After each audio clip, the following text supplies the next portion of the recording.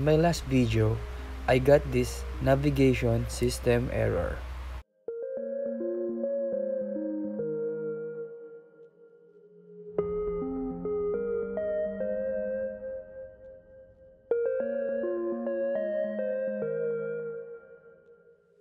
Sorry, the height indicator is covered by my assistive touch, but you can still see that the height changes even Tello is not flying.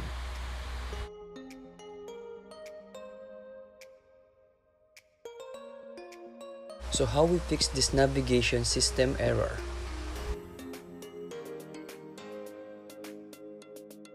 You need to recalibrate your Tello.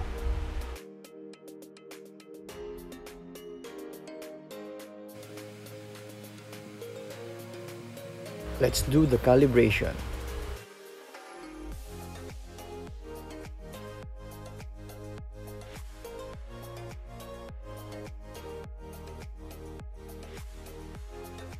Make sure propeller and propeller guard are removed when doing a calibration. And place Tello in a flat surface. Follow the indicated position on the screen and click Start.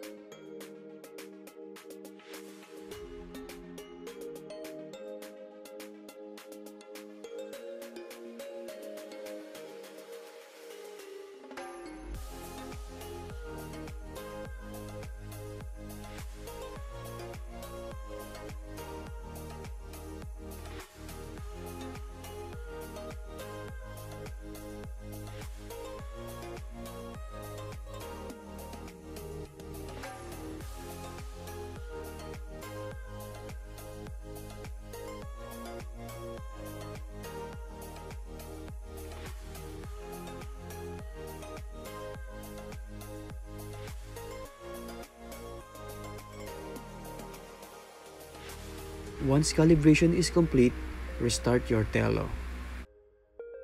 Reconnect your Tello and reopen your Tello apps.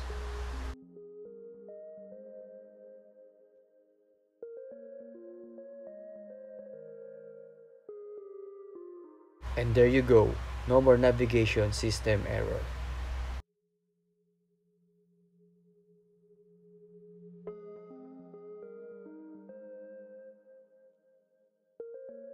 Now, let's try to fly our Tello.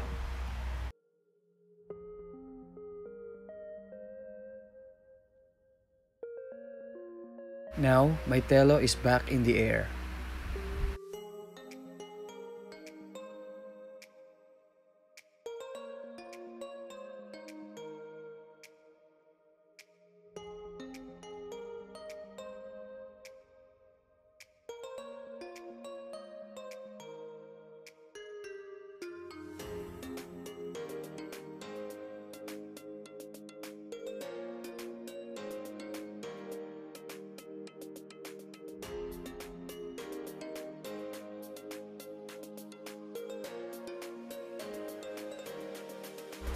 Check the description below if you want to know more about this camera adapter.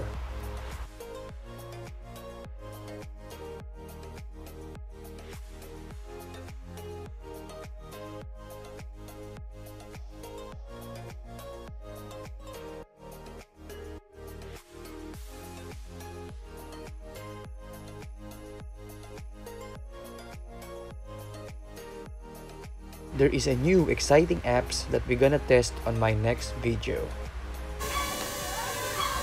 Thank you for watching and don't forget to subscribe.